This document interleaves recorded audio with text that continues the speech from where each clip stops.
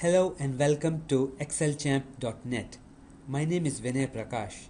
In this video, I want to show you how you can use simple functions to add a few numbers, count or find their average. So let's get started. I'm using Excel 2010 version. In this video, we will look at how to add, count or average of numbers, and how to find which is the maximum number and which is the minimum number of a group of numbers. So for example, if I just key in a few numbers, let's say 3, 4, 5 and 6, and here I would like to find their total. So the easiest way in Microsoft Excel is to go to the Home tab, and then if you move to the top right, you will see the auto sum function. If you can click on auto sum, it will write a function for you equals to sum of range of cells from C7 to C10. You do not have to do anything, just press the enter key and voila. Here what you have is a sum of these four numbers, 3 plus 4 plus 5 plus 6 is equal to 18. If you wanted to write your formula by your own hands, then what you can do is, for the sum function, you have to write equal to. All formulas in Excel start with the equal to sign. Equals to sum of 3, 4, 5 and 6. So you can drag the mouse, click and drag, and once done, you just have to close the bracket and press the enter key, and we get the same answer, 18. Similarly, if you wanted to count how many numbers do we have in our list, for this, if let's say we want to write, we could write a count function. All formulas begin with the equal to, count how many numbers are there in the range. So we click and then drag our mouse to these four numbers, close the bracket and hit the enter key, and that's it.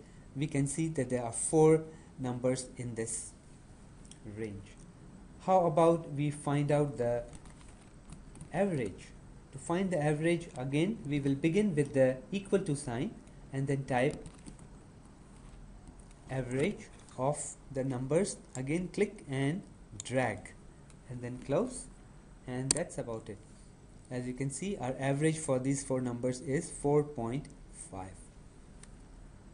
The next step is to find out which number is the maximum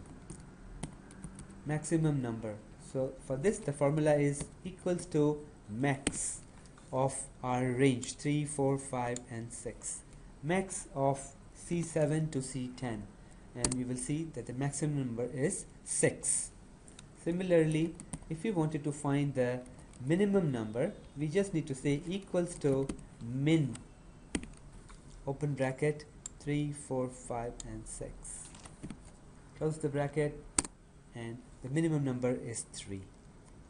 So as you can see, the method is fairly easy.